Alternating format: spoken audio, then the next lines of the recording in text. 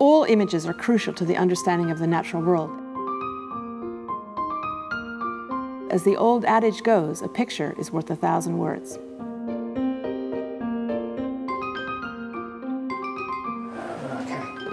Today is very exciting because we've got the chance to do something that we've never done before here at the museum. Oh, wow. We are going to scan the fetus of a harbour porpoise. So you can still see the umbilical cord attached. Wow. Yeah. An adult female harbour porpoise was found on a beach in Sunderland, and inside this female we discovered a fetus. So that meant that we had a whole specimen that could be CT scanned for 3D imaging. Okay. These images will be of interest to scientists all over the world who study this species. The use of images in science is nothing new. It was those early expeditions in the late 18th century when images really started to be used in the pursuit of science. They took artists to record what they saw, and in a way, the images they created were the photographs of the day.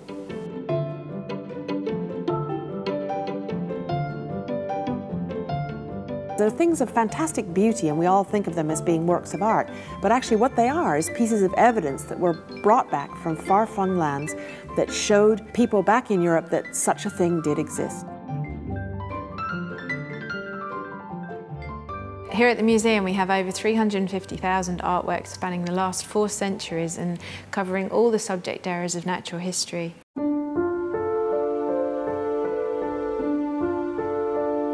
When you look at an illustration by somebody like Arthur Church, who was a botanist and a scientist in his own right, they were quite innovative. He dissected flowers like an X-ray section that you'd get today, but these illustrations he carried out over 100 years ago.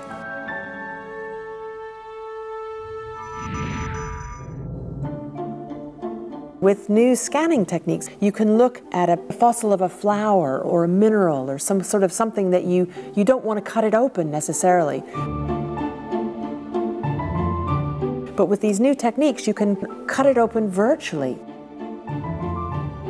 Wow, that's amazing.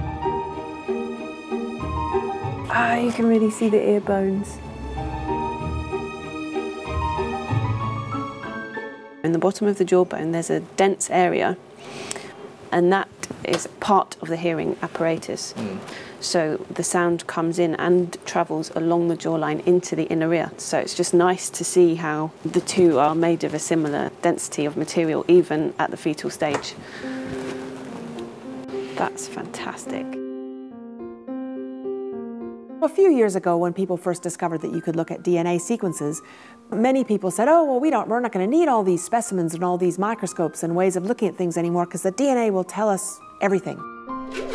But the more we look at DNA, the more we realize that you need to look at all kinds of different types of evidence in order to make your hypotheses.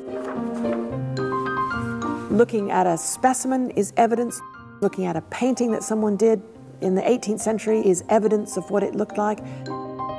Drawings of dissections, scanning electron micrographs, CT scans, cleared stained fish.